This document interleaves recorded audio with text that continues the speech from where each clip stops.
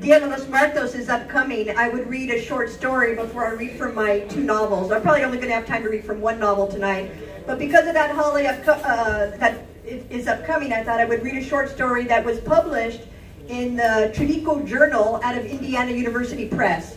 I don't have time to read the entire short story, but I'll read an excerpt for you. And it's titled Pan de Muerto.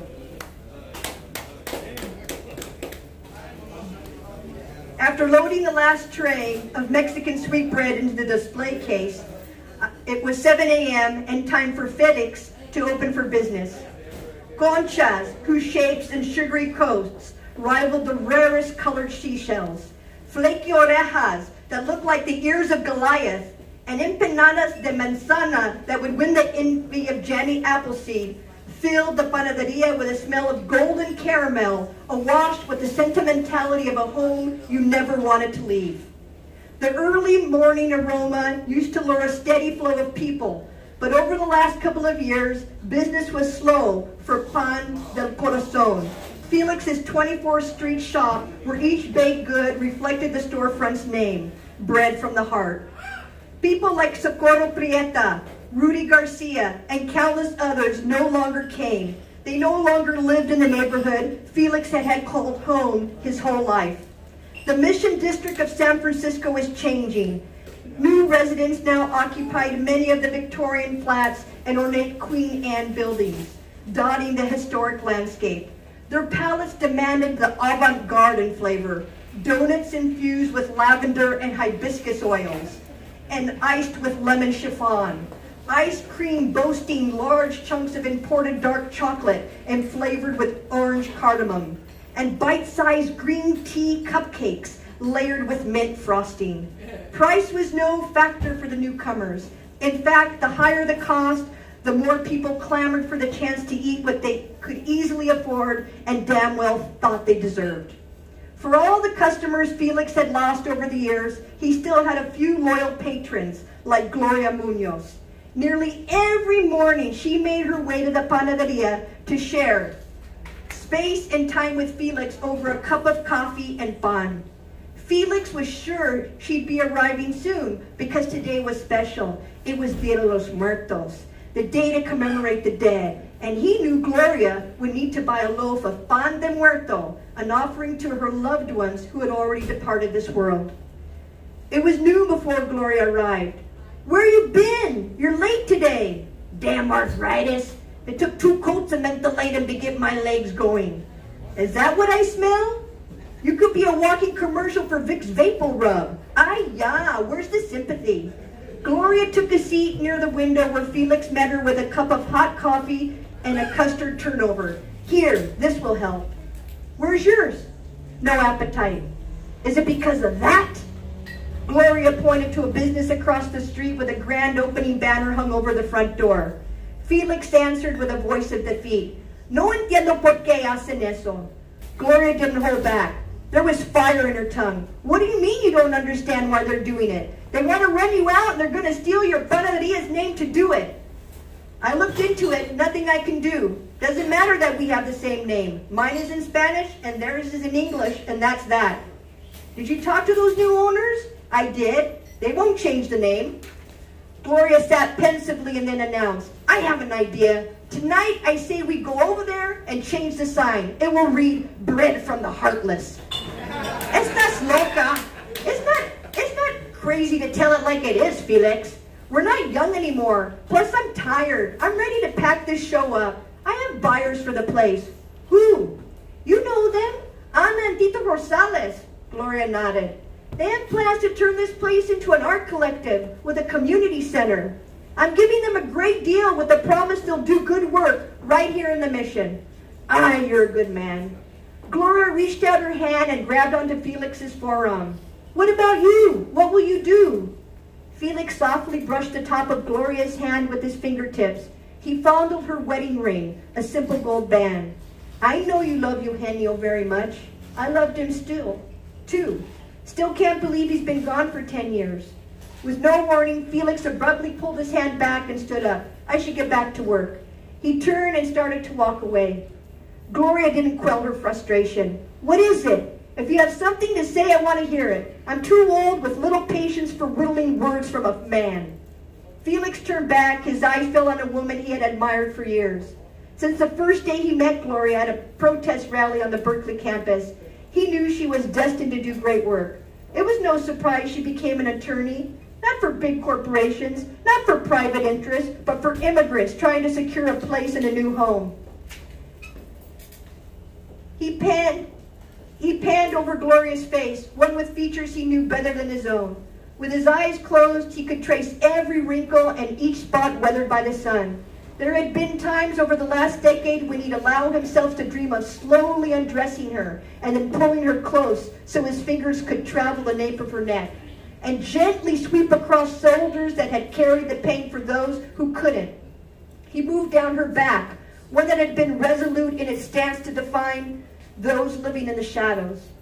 He ached to defend those living in the shadows. He ached to be her apprentice in a choreographed dance. It would begin with delicate movement and transform into a roaring tide that would split into hidden nerve tracts charged with high voltage current. Calmly and directly he answered Gloria's question. We're in our final chapters and I want to reach the end of the story with you. Gloria slowly stood and wrapped her shoulders in a bright yellow rebozo. There's a chill in the air. I'm making a para cocido tonight. It should be ready by 7. Can you pick up a bottle of red wine? Felix stood blank-faced for 6 long seconds, the time it took for Gloria's words to register and for Felix's mouth to break open into a huge smile.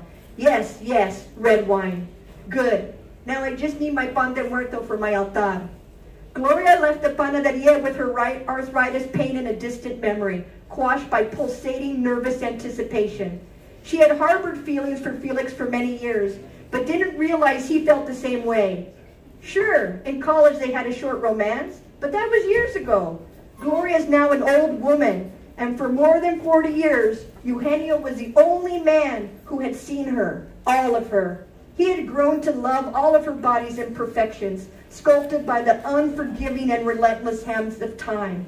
It didn't matter to him that Gloria's breasts could no longer fit perfectly into the cups of his hands. Regardless, Eugenio was gone, and Felix was a different man. Gloria felt insecure, knowing her breasts no longer resembled the bright marigold orbs now adorning her altar. Instead, her breasts had transformed into saggy clumps that looked more like semi-melted queso fundido.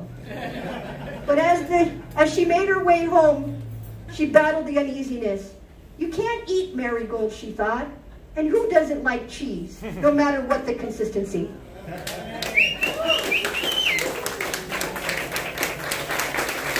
So that's not the complete story, but time is pressing. I've also written, as Scott mentioned, 2 novels. They've won both a number of awards. And so I just wanted to read a little bit from my first one, Pig Behind the Bear. Both of my novels take place in 1971 in Los Angeles. They showcase a lot of LA history. The first novel showcases the history behind the Chicano moratorium. This is when basically 25,000 to 30,000 Chicanos took to the streets. And on that day, an LA Times reporter and newscaster from a Mexican station by the name of Ruben Salazar was killed. This story is about an LA Times junior reporter. Her name is Alejandra Marisol, who's been tasked with trying to find out why Ruben Salazar was killed a year previously. A lot of history. The second one is titled The Water of Life Remains in the Dead.